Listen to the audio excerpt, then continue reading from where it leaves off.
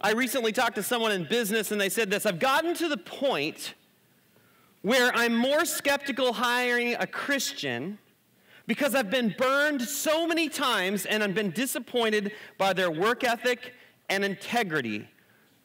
Oh. And he said, I wish it wasn't that way. Does that hit you like it hits me? What if Jesus followers, what if those of us who follow Jesus were the most integrous, most hardworking, we were the best employees in the city, to the point where business owners and managers were going out of their way to hire people of faith? How would it change the way that people view Jesus and the church?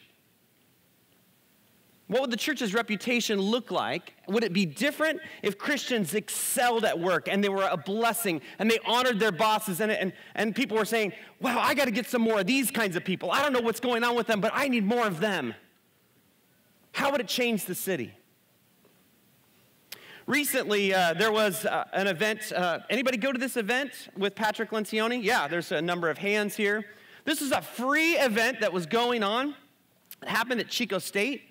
And Patrick Lencioni taught, and he had this vision that he cast for our city.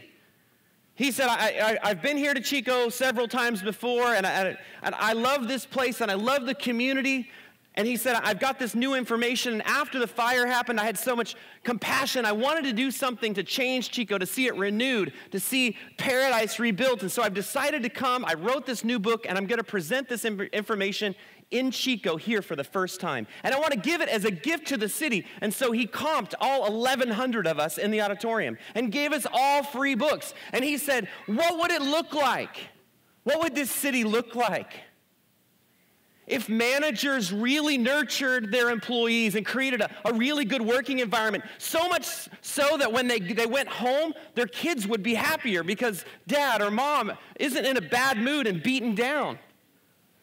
How would it change how people are treated when they're doing customer service in our city? What would the impact be if in the next year you took this information that I'm giving you as a professional and you actually lived it out? And you managed your people in an engaged way. And he landed with this big, a screen full that said, the Ministry of Management. By now, he's really got my attention. The Ministry of Management. He says, this all comes back down to loving people well. He said, yes, I said it. I said the L word, love. But it's this nurturing that's necessary for us to be good bosses, and it will change this city. He said, you are all missionaries in this way back to create culture within your jobs. And I'm like, am I at Chico State right now? What's going on?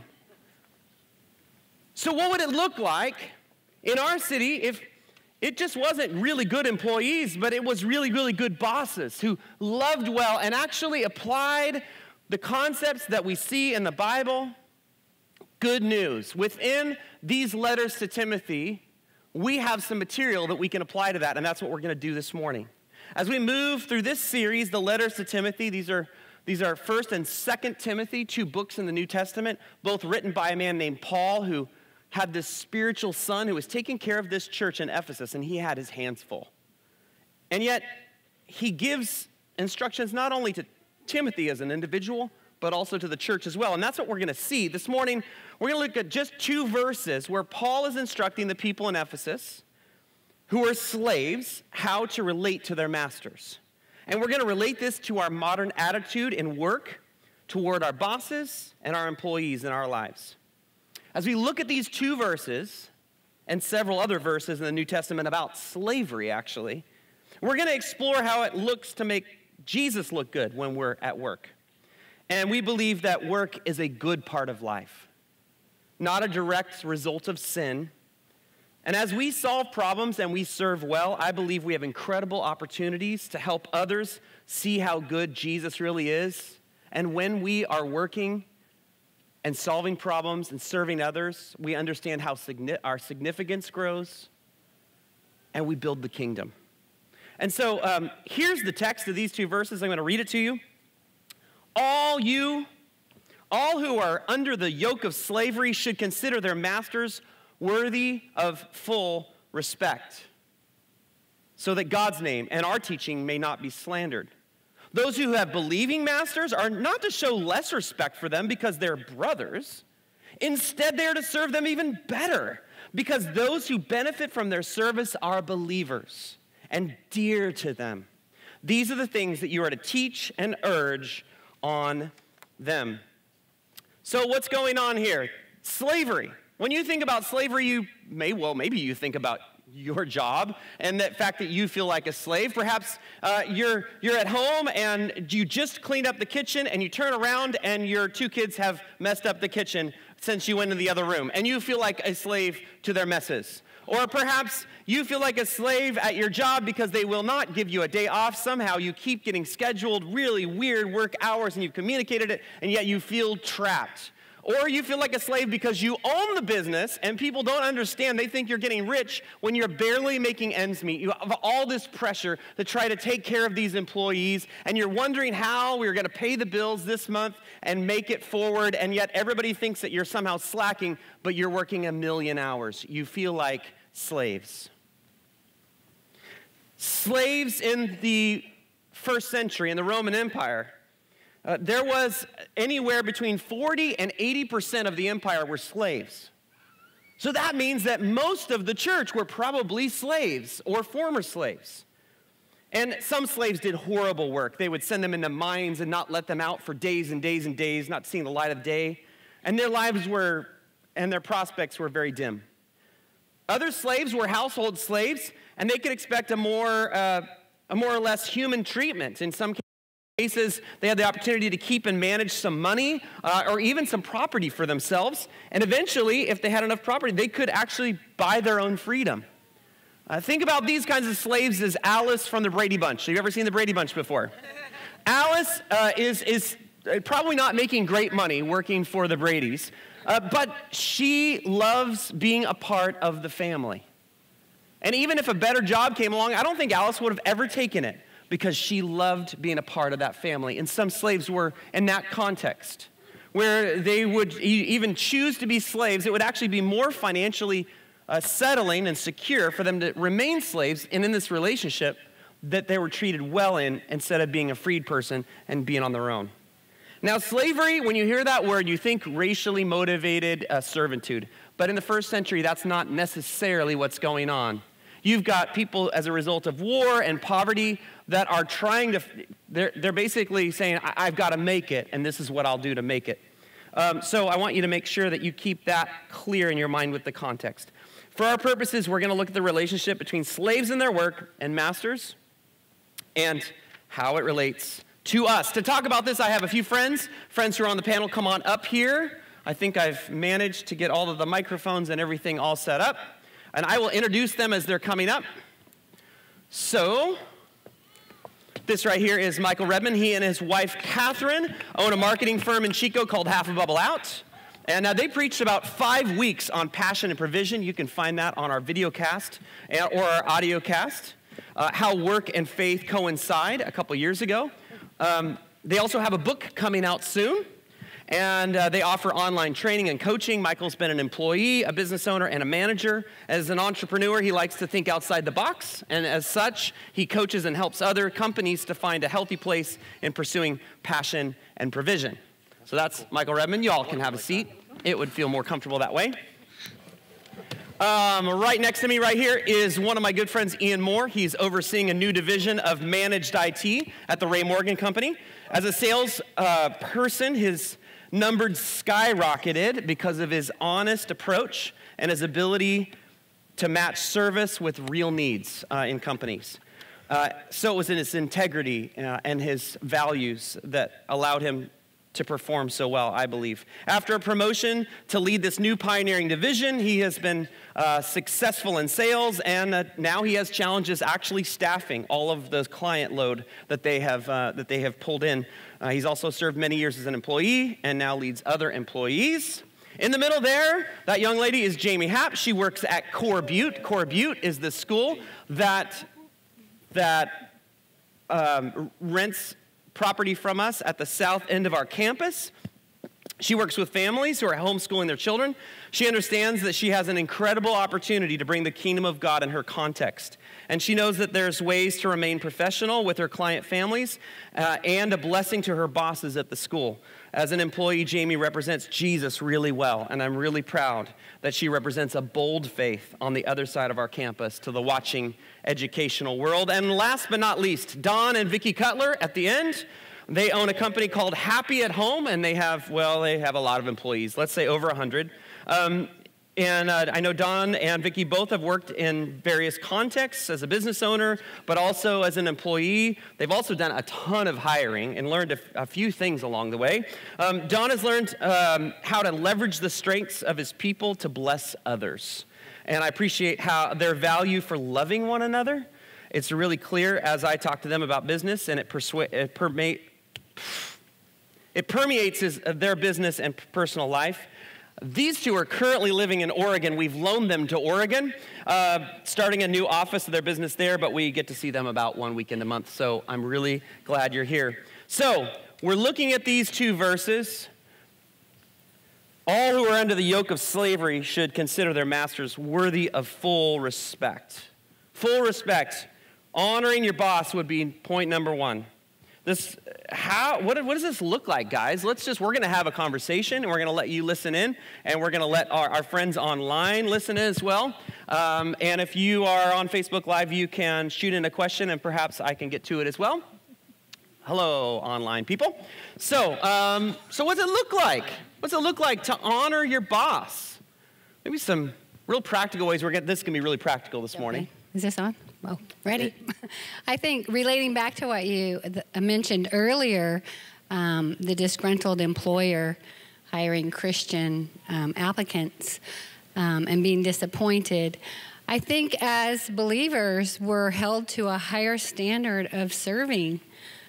Whether you're the owner of the company, in middle management, or you're employed by the company, you're held to a higher standard of service because we're not just serving our bosses. We're serving our clients. We're serving our employees. But ultimately, we're serving God. And we're called to serve well and for His glory so that people see Him in us and in our service.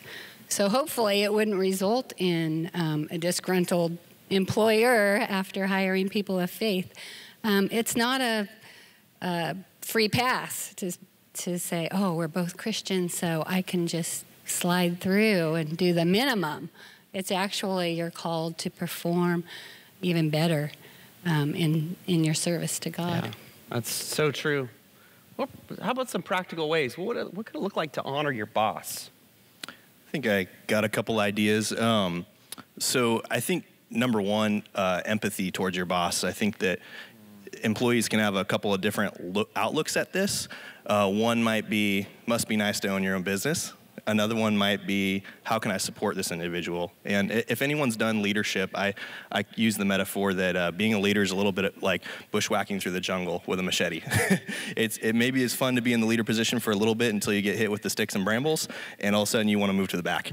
And as an employee, having the appreciation for the person in the lead taking that initial brunt is very helpful. The other thing is that because that leader is taking that initial brunt, you are in a unique position as an employee to be able to see things that maybe the leader can't see because they have sticks and brambles hitting their face.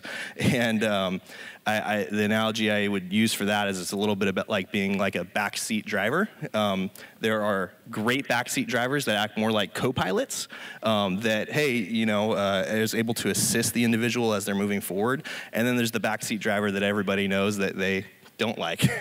And I think that as an employee, it's very easy to be the same way, that if you're approaching that business owner without empathy and just criticizing, that obviously is not glorifying God and honestly not very helpful.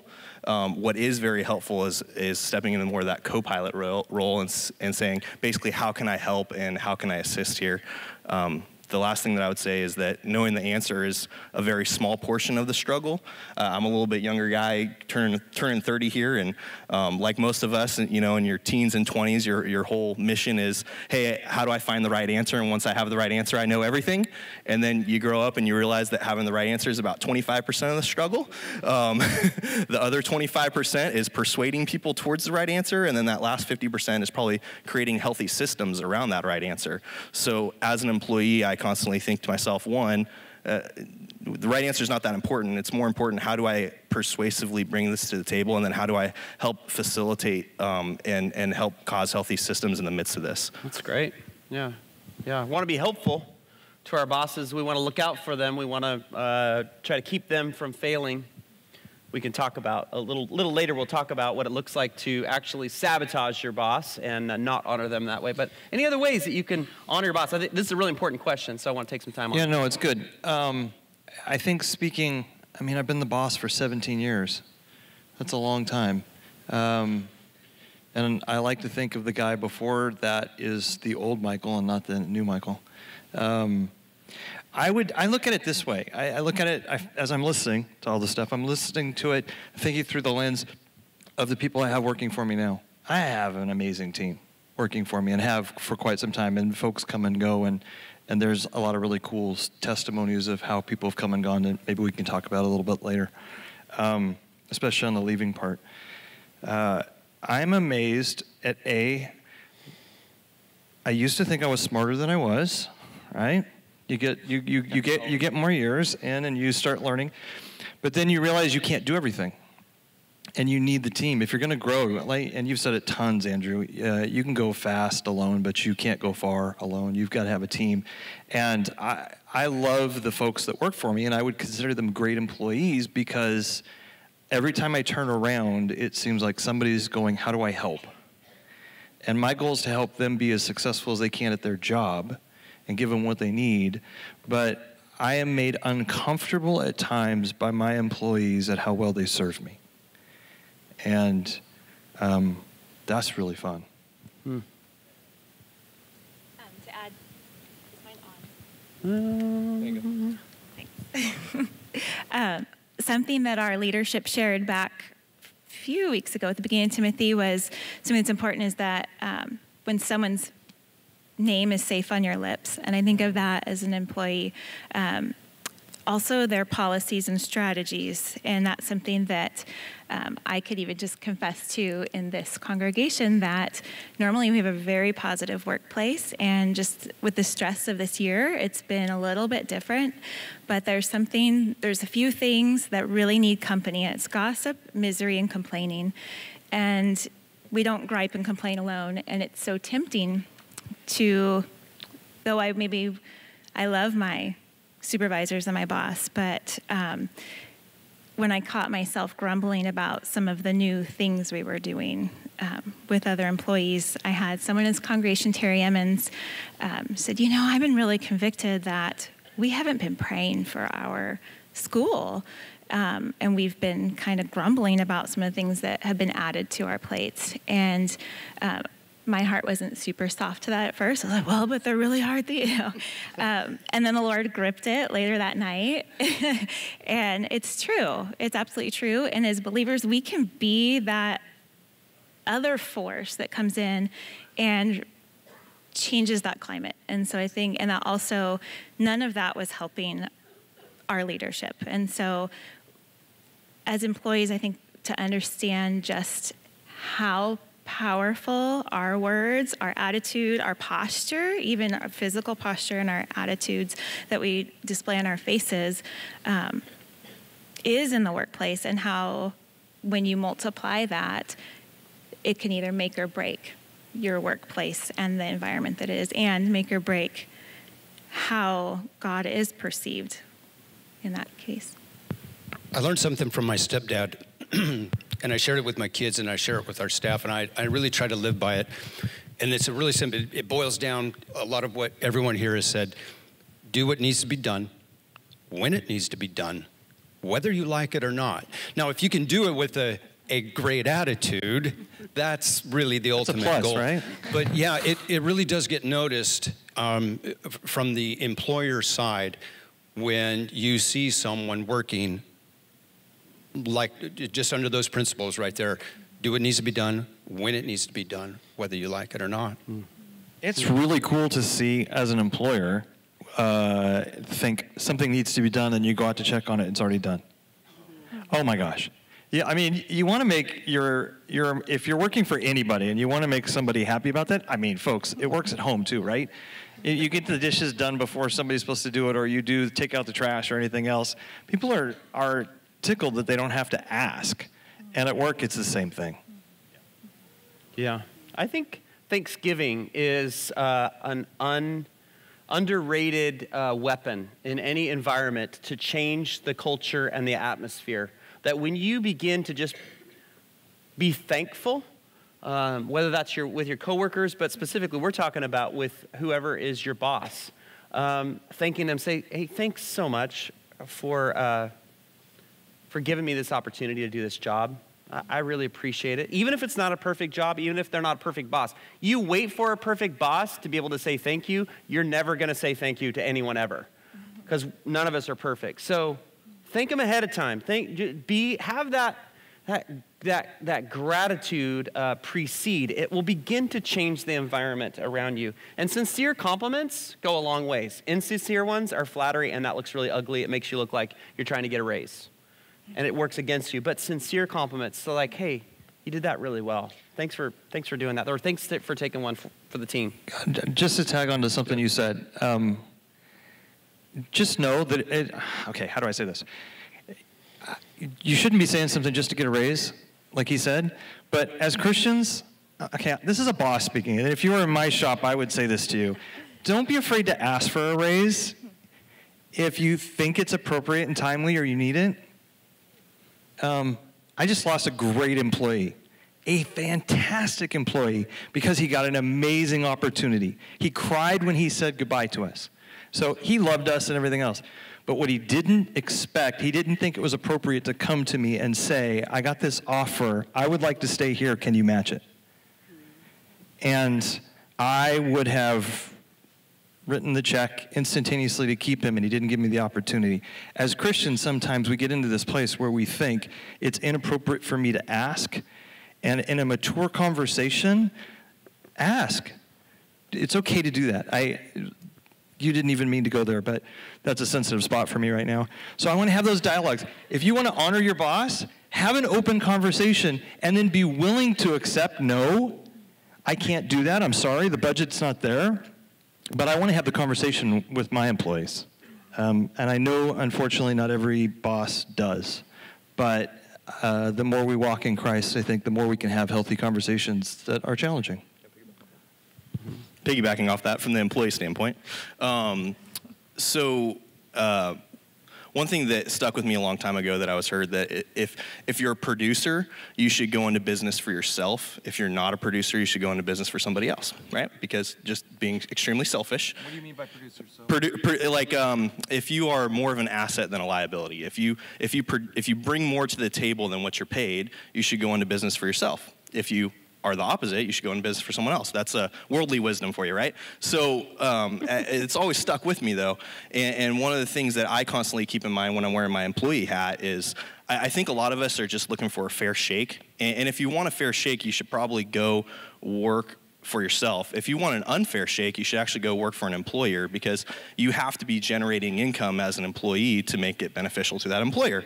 And so there's a constant struggle in my mind as an employee that's, okay, how do I walk the fair line of I need to get paid a certain amount?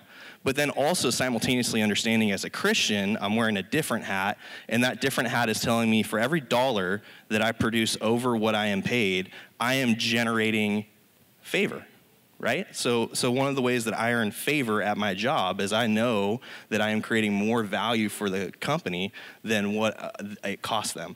And every dollar that's generated over that amount is a very practical way in which I earn favor with my bosses that I am then able to trade in at a later date. The worldly wisdom would say trade those in for selfish gains. But what I would say is that Christ says, take every dollar that you've accumulated as favor, and then you can trade it in at a later date for something like, wow, this is a really fruitful employee. be. And then you have the opportunity to put in a piece of wisdom that's pure Jesus. And because you've gained that favor, because you're an asset, not a liability, there's a lot more weight that comes with that than if you were just stealing from the system, so to speak. So it's a constant battle of how do I receive as much as I need to take care of my needs and be well taken care of, but how do I simultaneously know that hopefully what I'm bringing in is greater than that, and that's actually okay, and that's actually good, and that I'm strategically trading that in for Jesus. Yeah, this is a great segue to verse 2, which says, those who have believing masters are not to show less respect for them because they're brothers. Instead, we're to serve them better because those who benefit from their service are believers and are dear to them. There is a fondness and a love that's going on in these employees' hearts to say, I want my boss to succeed. I want his company to thrive. I want him to be able to do charitable things with his money that would benefit the kingdom. I want to make sure that our company does well so that we could sponsor the Run for Food this year, which we did. And so that what is it that you could get your eyes on to benefit your boss or the company in a way that is a blessing? So have you ever seen someone take advantage of a Christian boss? What's this look like? I mean, I think Vicki hit on it at the very beginning, right? So this doesn't ever happen, right? I mean, we're all such good employees. We would never presume upon someone else. I'm assuming that must be the case because Paul is writing this. So what does it look like? Go ahead. This is the stickiest question I'm going to ask today. Go ahead. I think maybe people might misinterpret their dear relationships that are mentioned in 1 Timothy as favoritism, and maybe you think, oh, I have an in because we're both believers. Yep. So because of that relationship, I don't have to work as hard or produce as much, or we're more equals in Christ. They're not better than me just because they're my boss. So I think it could lead to that kind of taking advantage of that situation with the wrong attitude. I liked what Jamie said about controlling our words and our attitudes in the workplace. And also the power of prayer is, we've seen it in our business over and over. The power of prayer, even if other people aren't aware of it, to resolve conflicts, to develop better business practices, to overcome challenges. The power of prayer has just been, God has just rained down in our business and solved so many issues. When we just hit our knees. We don't always have the right answers, but God does, and we just pour out to him in prayer, and he has shown his favor. Well, you guys extend a whole lot. I mean, by the nature of your business, you have to extend a lot more trust because your folks are out in people's homes, right? Correct. So that's I have a lot of respect for that because that's even another level or 2 or 3 beyond what I have to do most of the time, is because I get to see my employees most of the time, and you are trusting, hey, I'm going to put you in these people's homes. Not only are you going to do a good job, you're going to respect the name and everything else, and there's no oversight at least at a daily level, right? Right. Yeah, we have very little contact with our staff out in the field because they're out there loving others. So something that struck me was a story where there were a couple of investors who wanted to help us grow our business. Well, that help really was, we want to weasel our way into your company.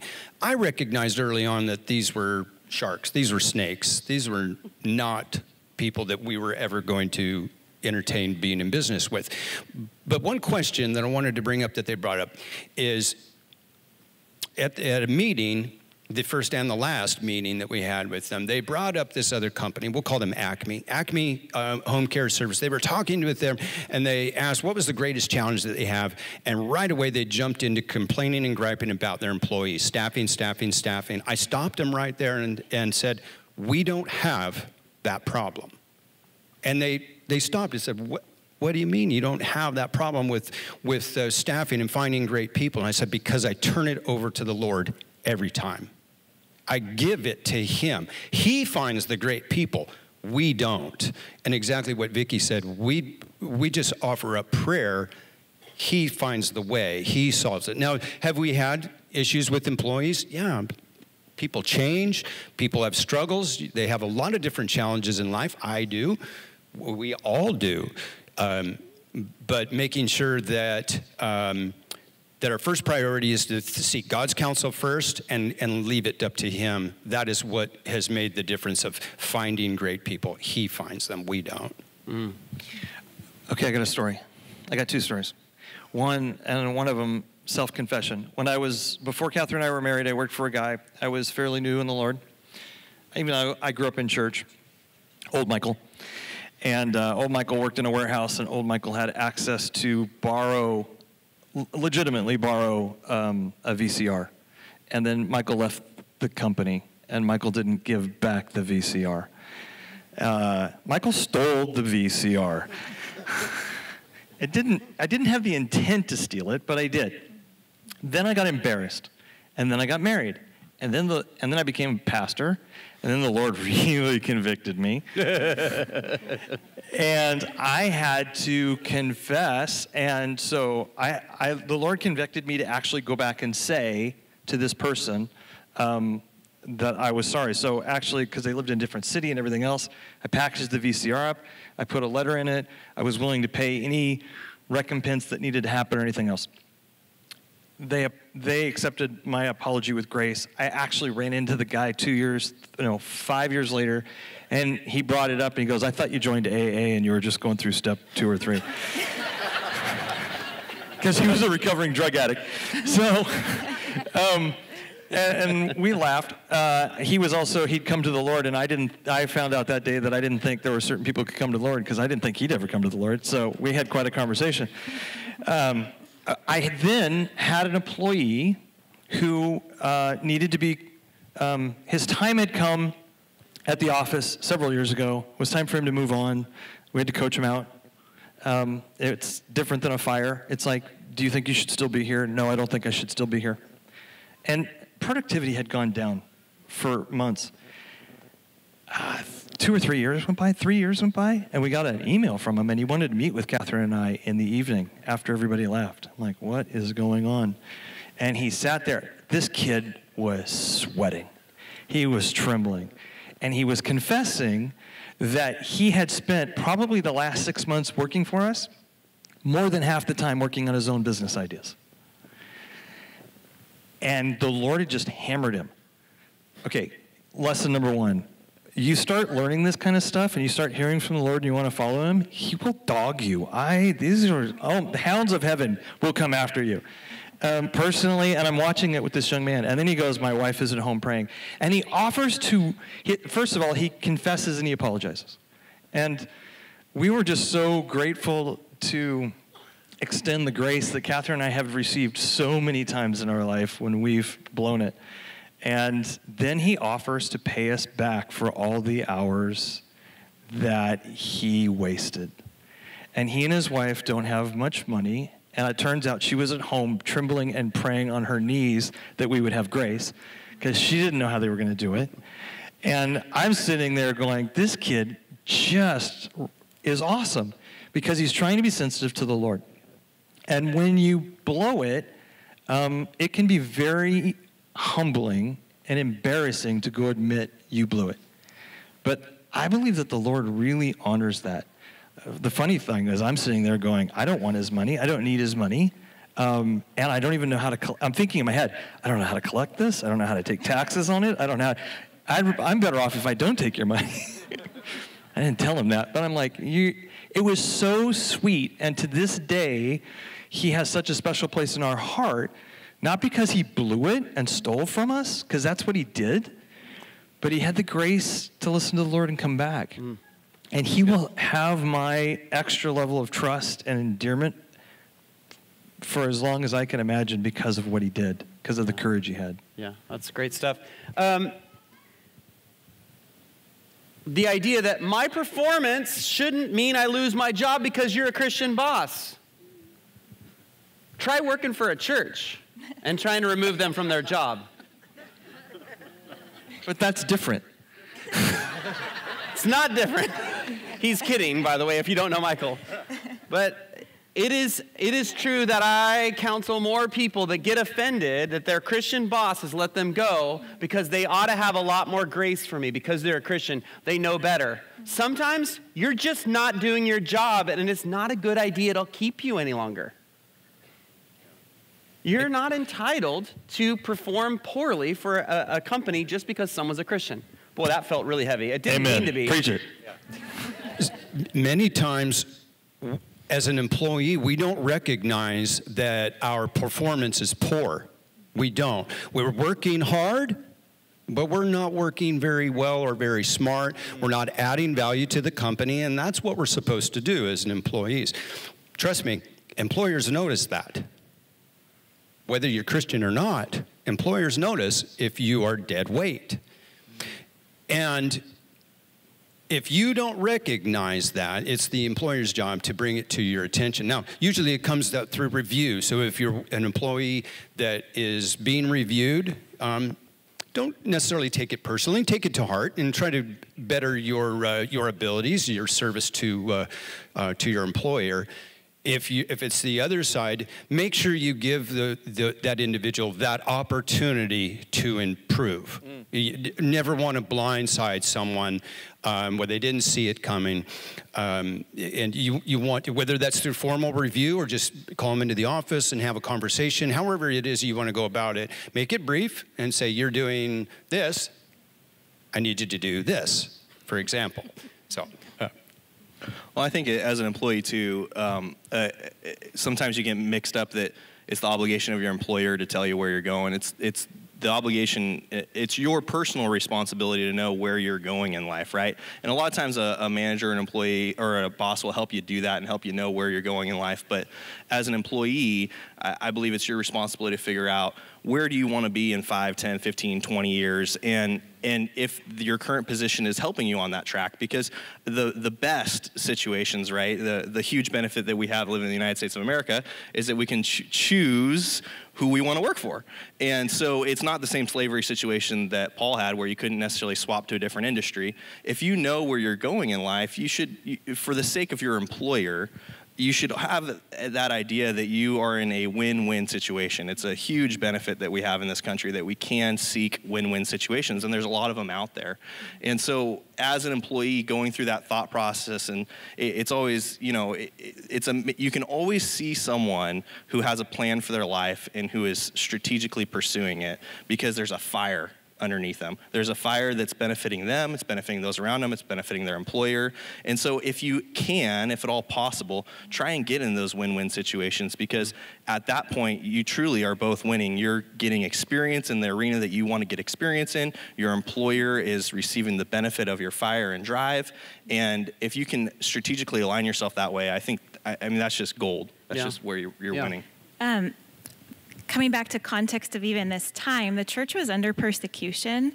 And I think of, as believers, especially in a place of leadership, so thinking of our bosses or those who are supervising us, they're in a place of persecution as well. Because you think of even corporate America, or I teach at a public school, it's not easy. And I think the last thing, what Paul's really saying, the last thing they need is for their brothers and sisters to also be making it harder. And so we should be cheering them on, challenging them, praying for them.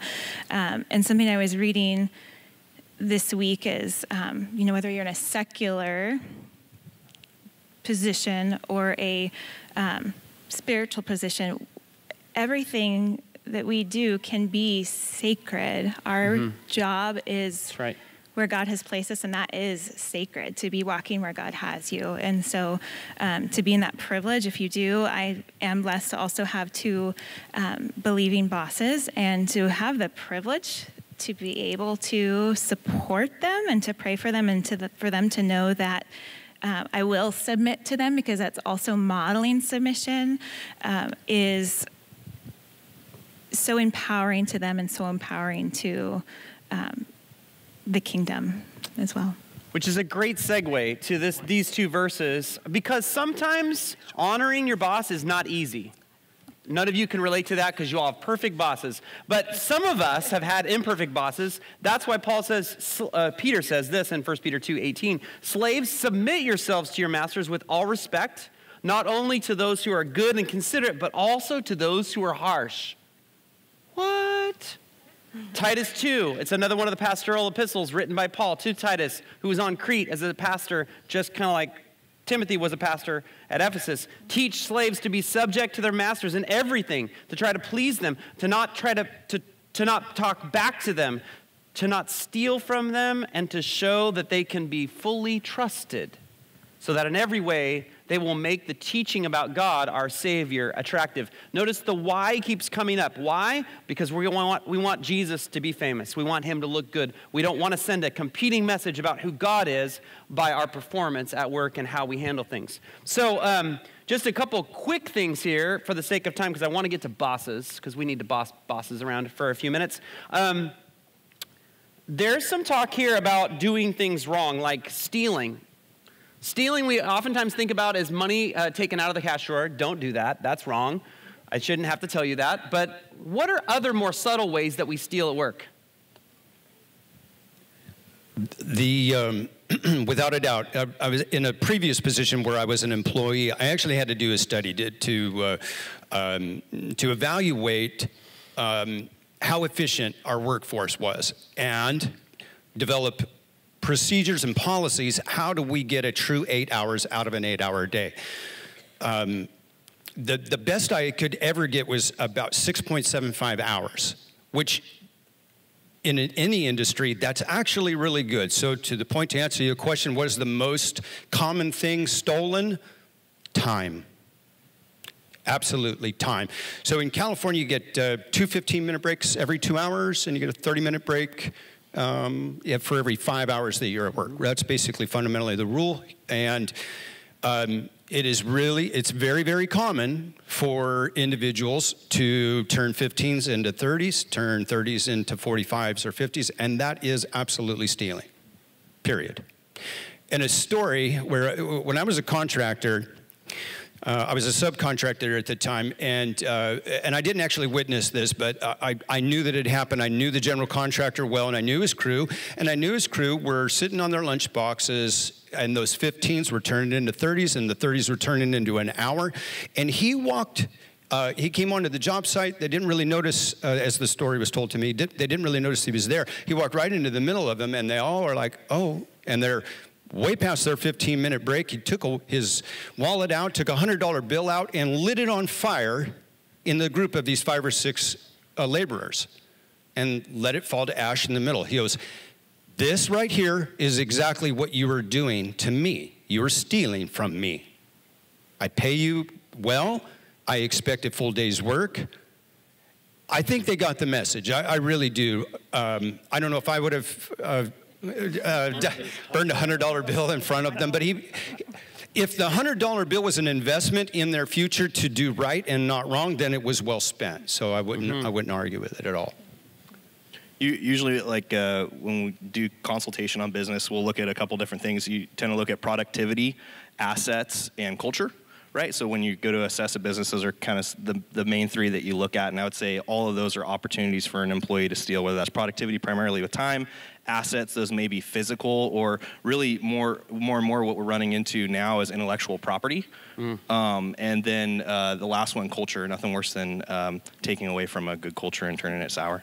Not to be confused with VCRs, which sometimes come up missing from the warehouse, which is a good segue to how do you build trust with a boss once you've lost trust? Because this verse is talking about trust and being fully trusted. This might be a good one for Michael to answer, since this has been an area of teaching for him. Could you repeat the question? I was thinking about a VCR. Sorry, that's my bad. How do you build trust with a boss where you've lost trust? Well, the story I told a few minutes ago was a really good one. Trust, it's really important to go back to remember the principles of trust. Trust is based on competence and character. Competence and character. And intent is involved in there and stuff like that if you study it. And I think if you've lost trust, one of the things that's important to realize is trust is lost usually in a character aspect. where I see you said you were going to do something you didn't. I doubt your character. A lot of people want to say, I'm sorry and sorry and sorry, and build it up, and they want to build it up in that kind of that character relationship space. And actually, trust doesn't work like that. Trust works the opposite. It's really interesting. You lose it in character the fastest. You rebuild it the fastest in competence. So you say, first step, I blew it, and you have to own it. If you don't blow it and own it, you actually waste a bunch of your time trying to build trust because it takes 10 times longer for anybody to see it because nobody's really sure that you cared or not. Once you say you were wrong and you ask forgiveness, then working hard and being consistent on a repetitive basis builds trust way faster, and that's whether it's in a marriage or at work or anywhere else. So if you're going to understand how trust, the anatomy of trust works, then you can rebuild trust really quick, and it works. Great. So I want to ask you all this last question. It has to do with bosses, because we see verses like Ephesians 6, which says, "Masters, treat your slaves in the same way with honor and respect. Don't threaten them, since you know that he who is both their master and yours is in heaven. There's no favoritism with him." Then Colossians 4, which says, "Masters, provide your slaves with what's right and fair, because you know that you also have a master in heaven." Interesting, Paul's using in these two different books almost the same line of reasoning word for word. And then Paul goes on to say, devote yourselves to prayer, being watchful and thankful. So I'm going to have each of you respond to this question, and then I'll close up here because we're about out of time. But what would you like to say to bosses? There's a few things in these verses you can look at and you can play off of. But what do you think? I remember reading it. Well, I didn't actually read the book. I worked for someone. We were actually in business together through a partnership in a gymnasium. And soon after this relationship started, I recognized this individual didn't have any integrity. And then he brought up this book that I did not read, that the title of it is Real Bosses Don't Say Thank You. And it all became very, very clear how wrong he was. Be thankful, be grateful to your staff. Lead by example. Don't just tell them what to do, show them. If you can, show them what to do. Now, I have employees who are skilled, much more skilled at things than I am. I can't really teach them some of those skills. They're better at it than me. And that's fine. I tell them that. You're really, really good at this. Pour into them as much as you can. If it's appropriate, because sometimes it isn't, to outwardly say, hey, can I pray for you? Sometimes you want that message to be well received. Certainly, you pray for them silently. You pray for them at home. But if you have that opportunity to bless them that way, take that opportunity often, frequently. Let them know in your way how much you love and care for them, and how much they mean to your organization. That's great. Yeah, I would agree. And just expounding on that, Don is excellent at speaking blessings over employees. They come with challenges, whether transportation or scheduling conflicts or whatever the challenge may be of the day. He listens, first of all. Just listen. Sometimes they just need an ear to listen. And then sometimes you can help guide them through life's challenges and find solutions. And always speak blessings and show appreciation in it and acknowledge their contributions. I know caregivers work hard. It's a heart and soul kind of a position. It can be very challenging and demanding and draining. So we try to fill them up like Christ fills us up. We pass that on so that they can go out into the field with full cups and serve others and love others well. I think specific affirmation is big, even in my teacher role. So I also get to oversee not only kids, but mamas, dads, grandmas, grandpas who are teaching their kids. And when you say, you're doing a great job, there's been times so much in the past with other supervisors, I'm like, how do you know?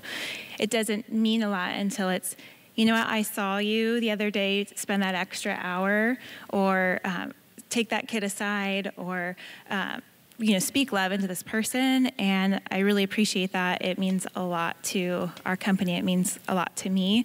And I think even just asking for their thoughts, because it's also demonstrating that you value their mind, you value what they are bringing to the company, and it goes a long way in melting even other thoughts that might be in there that it just, how can you not want to serve someone who appreciates you? Go ahead. Well, a real quick story to value your time here, but I went through a situation, unfortunately, in a previous employment where I had a boss that didn't follow these things. And so we had just gotten out of this major project where played a key role in helping us close it, and really had invested big time. This employer then had decided to move and had promised me X amount of months of employment followed by kind of a package at the end so that, to take care of my family. At the time, we're living off one car, commuting, living in an apartment, money's tight. Glad that we're able to negotiate this. Month into it, changes his mind, says, nope, sorry, actually, we're not going to do that, and you're done in a week. What? So, so first on that, you can do everything right as an employee, and that's not going to guarantee that they're going to do it right. There's certainly times in my life where I've had my character be perfect, and it's led to Christ working on that person's heart and having a conversion off a person that was totally hardened. But then there's also going to be times where you can do everything right, and someone's just going to make bad decisions. And, one thing that I could see as a risk as a result of a Christian reading this would be, well, I need to just suffer under a bad boss. That's certainly not true. And for a lot of us, I read a LinkedIn article a while ago that was like something crazy, like 90% of people's happiness has to do with who their direct managing boss is. So that's something to keep in mind. But the beautiful thing in the midst of this is I had another boss that's greater than the boss that I previously had, and that's Jesus. And that boss was always where my paycheck was coming from. And so while there's some emotional turmoil in the midst of that, I kind of knew, hey, I'm going to be okay. I was lucky enough to then roll into my current position, but as a telemarketer, and I'm sure there's no one that's going to raise their hand in the audience and say the first thing they want to become is a telemarketer. So I took a massive pay decrease from an account executive to a telemarketer. I'm doing things that I don't love, I don't want to do, and the whole time I'm asking Jesus, hey, we good? And he's like, yeah, you're good. Like, this is where you're supposed to be. And as a result of that, it's progressed me into, I'm in a great spot. And it's exactly where I wanted to be. I never would have known it when I took that initial job as a telemarketer. And really, as I've walked through more and more experiences of those, it almost comes to a point where you get a curveball and you're like, okay, cool, Jesus, what's next? Because you've seen him be so faithful. And so keeping that relationship of, yes, I serve a boss, but I have a master up above that's providing everything else is a sweet deal, and something that we're very fortunate as Christians to have. Mm-hmm. Yeah. I just want to affirm that you are good at pouring into people. I mean, the interactions that you and I have not been many over the years, but as I've preached on this stage and come off and different things like that, you've always been super encouraging to me and warm in our interactions, as short as they have been. I just want to, you're good at that. Right? Okay. I was checking my phone earlier, not because I was checking a text, so I was checking the Bible. I was checking a text, not a text. Right. And the text of the Bible. Right. Thank you very much. 6:4 talks about fathers, and this is actually in a lineage of how we're supposed to behave, and there's a theme that runs through it. It says, fathers, basically don't anger your children. I think that sentiment that runs through all of it is partly in that of, I'm not supposed to be, as an employer, a leader of any type. I need to be careful that I'm not enticing or angering people I shouldn't be doing it all. I need to be careful of that. And you know the sentiment in that text. The other thing is to speak again on the encouragement part that's being said here. There's some amazing statistics in math. We're writing this book right now, so we're deep in the research on the catalytic, multiplication effect of actually saying you did a good job, and even more importantly, what you said, of being specific. Mm-hmm. You did a good job, or you're doing a great job, you did a great job on this specific thing, because we all desire to be respected by those in authority over us. We all desire to be respected and appreciated by the people around us and seen as competent and trustworthy. And that type of thing in the midst of the community, when it's done in a healthy way, is phenomenal for us. And we can all do it. And it's great for the bottom line, because I think God cares about the bottom line too. Mm-hmm. Great. As we close up, I just want to remind you that verses like Colossians 3 explain that when you work hard, whatever you do, work at it with all your heart as if you're working for the Lord, not men, since you know you will receive an inheritance from the Lord as a reward. There are rewards that God says he gives to those who work hard and actually apply these things. Sometimes we're afraid as Christians to think about rewards and think, oh, we're just doing it for the rewards. Well, I don't know about you, but rewards work pretty well with employees here at the church. Rewards work pretty well with my kids. Rewards work pretty good with me, actually. They're motivators, and God uses rewards in order to motivate us. And so let that also be something significant for you to realize as we close. So I want to, as we close, I want to just speak out a couple words that I was hearing while we were going.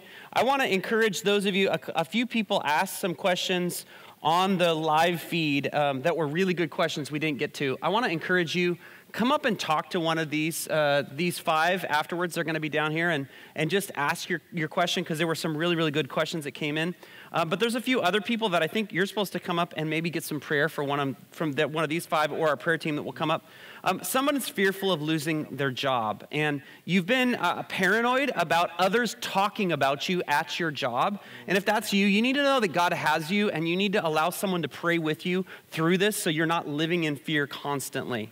The second one is this. I think there's a business owner here who's struggling with how to have a really hard conversation. And this is a key member of your team that you're wrestling with, but you don't know how to have the conversation. And there's actually a fear in there that if you don't handle it well, they're going to leave. And you need godly wisdom. You need someone else to bounce this off of. And so these folks are up here.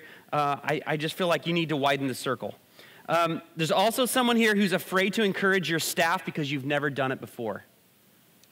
And you're really afraid you're going to feel so hypocritical when you start doing that, when you start speaking blessings instead of just being kind of hardline all the time.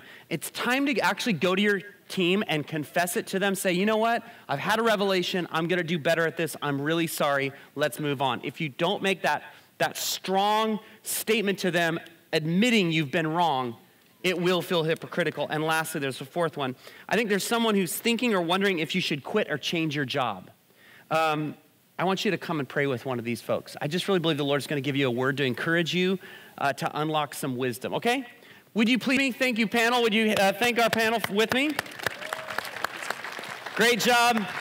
Some great wisdom. Prayer, folks, if you'd come down front, we would love to pray for you this morning. Thanks for sticking a few minutes extra with us. Thanks for sticking online with us, online friends. May God bless you and keep you. Make his face shine upon you. Be gracious to you. And I want to speak this word over you, Psalm 90, verse 17. May the favor of the Lord rest on us. Establish the work of our hands. For us, yes, establish the work of our hands. May our work be a blessed and kingdom-building culture. In the name of the Father, and the Son, and the Holy Spirit. Amen. We'll see you next week.